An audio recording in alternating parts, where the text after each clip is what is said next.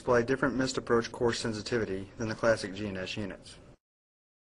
When crossing the missed approach waypoint from the final approach course with both classic and WAAS units, the auto suspend annunciation will appear above the OBS key. Pressing the OBS key in both units will activate the published missed approach procedure. Missed approach course sensitivity will differ between the WAAS and classic GNS units. The classic unit will provide 1 nautical mile sensitivity to the CDI and display a green TERM for terminal sensitivity on the lower left side of the display. The WAAS unit will provide 0.3 nautical mile sensitivity to the CDI and display a green MAPR annunciation for missed approach in the lower left side of the display. When the aircraft position nears the missed approach holding fix, the WAAS unit will display the hold entry and entry instructions. The WAAS unit will also provide roll steering guidance to allow the autopilot to fly the holding pattern. The classic GNS unit will require that the autopilot be set to heading mode, or the aircraft must be hand-flown in the holding pattern. This scenario will review the difference in OBS operation between classic GNS units and WAAS GNS units. We will again use the GPS runway 22 approach into McMinnville, Oregon, using the Newburgh VOR transition. The aircraft is currently flying direct to Newburgh VOR. Before reaching the VOR, ATC instructs you to hold southwest over the Newburgh VOR on the 225-degree radial. The inbound course of the hold is your current directed course to the VOR. To stop auto-sequencing, press the OBS key.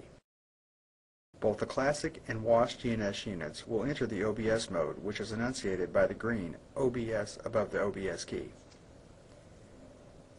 Prior to reaching the VOR for the hold, ATC amends the clearance with instructions to proceed with the GPS runway 22 approach. To begin auto-sequencing again in both the classic and WAAS GNS units, press the OBS key.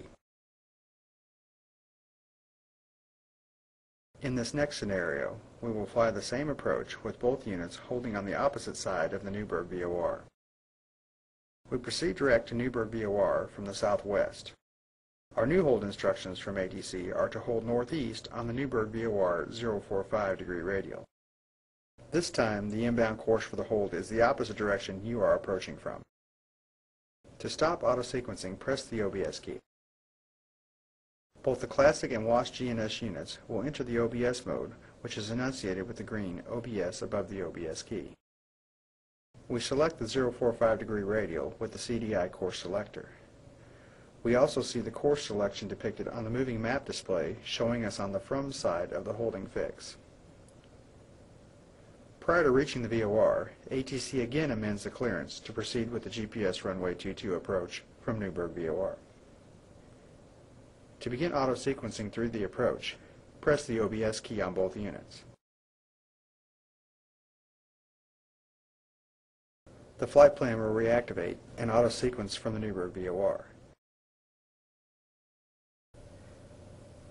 The WAAS unit will display the suspend annunciation above the OBS key until the aircraft reaches the to side of the selected inbound course. This suspend annunciation is a WAAS certification requirement. Pressing OBS will unsuspend flight plan sequencing and activate the next leg in the flight plan sequence. You can press the Direct To key and activate the leg to the Newburgh VOR if needed.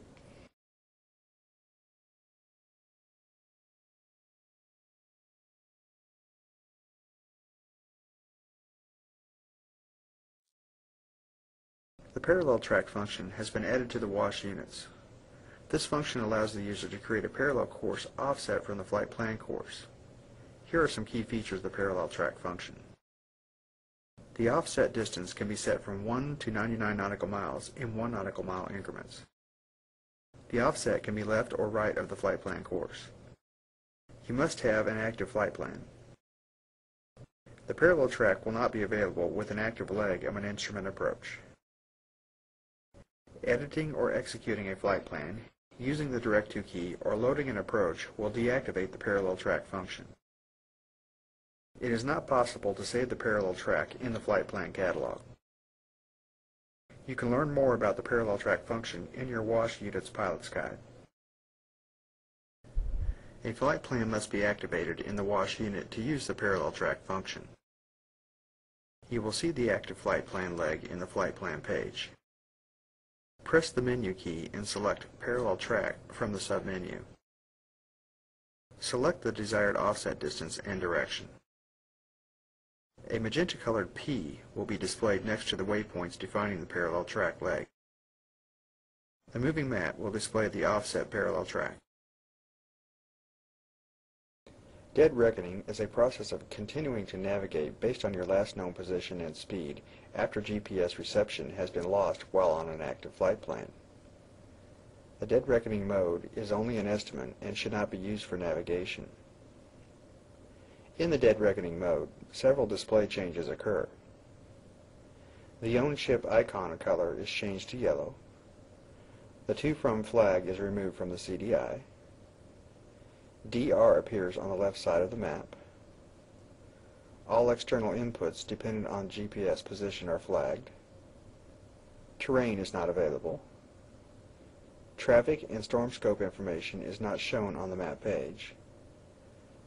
The dead reckoning mode is only allowed in en route and oceanic modes. In terminal or approach mode, a no GPS position is displayed on the map. Terrain is shown at a higher resolution on a WAAS GNS unit in comparison to a classic GNS unit.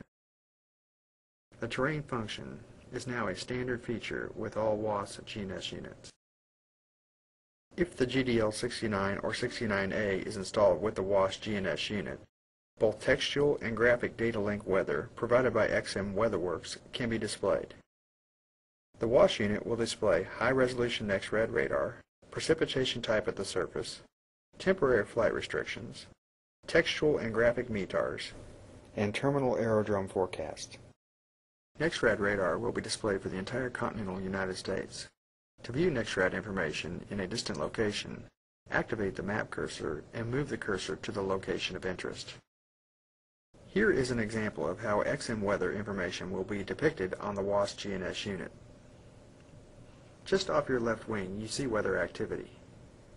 Confirm it with an X-Rad image overlaid on your moving map page. You can easily obtain local METAR information in that area. Audio entertainment is available from XM satellite radio service when the GDL69A is installed and the service is activated. The WAAS unit will serve as the display and the controller for the XM radio. We hope this presentation has helped you learn about some of the differences and enhancements from the classic GNS units and the WAAS GNS 400W 500W series units. Manuals for the GNS 400W 500W series units can be downloaded from the Garmin website, www.garmin.com. If you have any questions, comments, or need technical assistance with the GNS series units, please contact Garmin Product Support at 1-800-800-1020.